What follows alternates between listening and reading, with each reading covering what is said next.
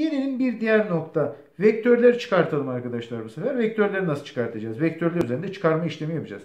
Öncelikle şunu söyleyeyim. Vektörlerin çıkarılması işlemi aslında bir toplama işlemidir bir nevi. Yani düşünsenize şimdi size neyi soruyor? Diyelim ki R eşittir, R vektörü eşittir A eksi B vektörünü soruyor diyelim. R vektörü eşittir A eksi B vektörünü bana sorsun arkadaşlar. Şimdi ben buradan şöyle yazabilir miyim? R vektörü eşittir A vektörü artı eksi B vektörü desem. Şunu verir aslında bana. Yani ne diyor bana burada çıkarma işleminde? Bana diyor ki bir A vektörüyle bir A vektöründen B vektörünü çıkar demek. Aslında A vektörüyle B vektörünün tersini topla demektir arkadaşlar. A vektörüyle B vektörünün tersini bana topla demektir bu. Peki bunu nasıl yapacağım? Hemen şurada bakın görelim. Ne verilmiş bana? Bir A vektörü bakın. A eksi B'yi soruyor. A vektörünü aldım. Şuraya çizdim arkadaşlar. Eksi B dediği için B'yi ters çevirdim. Görüyor musunuz arkadaşlar? Şuraya yerleştirdim.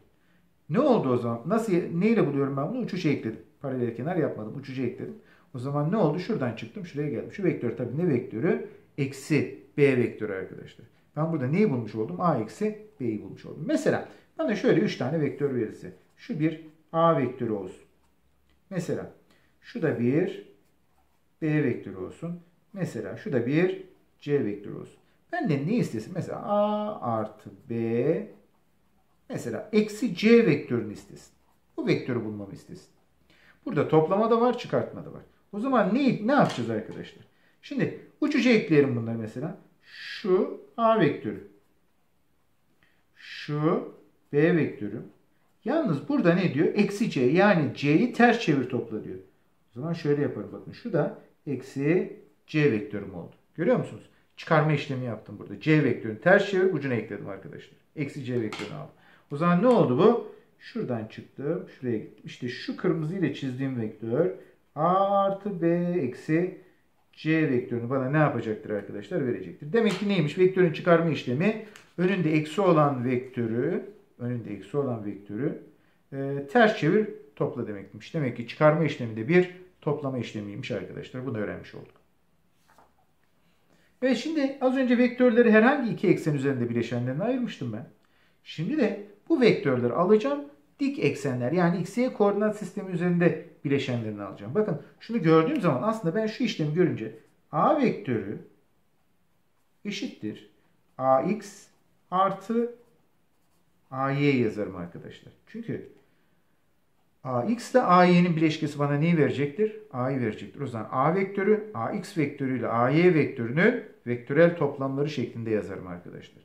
Peki bunu anladık. Şimdi ne yapıyorum ben buradan? A vektörünü x-y koordinat sistemi üzerinde bileşenlerine ayırıyorum. AX ve AY olmak üzere arkadaşlar. Bunu yaparken A vektörünün ucundan x eksenine bir dik çiziyorum. Bakın aslında bu dik nedir? Y'ye paralel çizmektir. Az önce öyle dedim. Yani bir eksene vektörün ucundan bir eksene bir paralel çiziyorum. Diğer eksene bir paralel çiziyorum. Yani aslında AX'e çizdiğim dikmeye Y'ye çizdiğim paraleldir. Aynı şekilde AY'ye çizdiğim yani daha doğrusu Y eksenine çizdiğim dikme X eksenine çizdiğim paraleldir arkadaşlar. O zaman şu A vektörünün bileşenleri şunlar. AX ve AY. Şimdi ben bunu nasıl bulurum arkadaşlar? Şöyle yazalım. Ben bu alfanın bir sinüsünü yazayım. Sinüs alfa eşittir. Nedir sinüs? Karşı bölü hipotenüs. Şuradaki üçgeni görüyorsunuz. Karşısı nedir bunun? Şurası AY'dir aslında. Öyle değil mi? Bakın AX ile AY'yi ucuca ekleyin. Size bunu verdi. Ya da AX ile AY'yi paralel kenar yapın. Size gene aynı şeyi verecektir. Hiç fark etmiyor. O yüzden şu üçgenden yola çıkarsam alfanın karşısı nedir? AY'dir. O zaman sinüs alfa karşı bölü hipotenüs. AY'nin AY oranı. Dolayısıyla AY'yi ben buradan çekersem A çarpı sinüs alfayı elde ederim. Aynı şeyin bir de kosinüsünü yazalım. Kos alfa eşittir. Komşunun hipotenüsü. Komşu ne? AX. Bölü A. AX'i buradan çekersem arkadaşlar A çarpı kos alfa diye yazarım. Dikkat ederseniz. Şimdi neleri yazdım ben? Bakın. AX'i nasıl buluyorum? A çarpı kos alfa ile. A'yı nasıl buluyorum? A çarpı sinüs alfa ile. Burada bir şey dikkatinizi çeksin. Açıya değen bileşen her zaman kosinüsle bulunur arkadaşlar. Tekrar ediyorum. Açıya değen bileşen her zaman neyle bulunuyormuş demek ki? Kosinüsle bulunuyormuş. Diğeri de o zaman açıya değmeyen de sinüsle bulunur. A çarpı sinüs alfa yaparız. Hemen bir örnek yapalım. Şu y olsun. Şu x eksenimiz olsun. Şöyle F eşittir bir 10 Newton'luk kuvvet. Şurada da 37 derecelik bir açı yazalım arkadaşlar.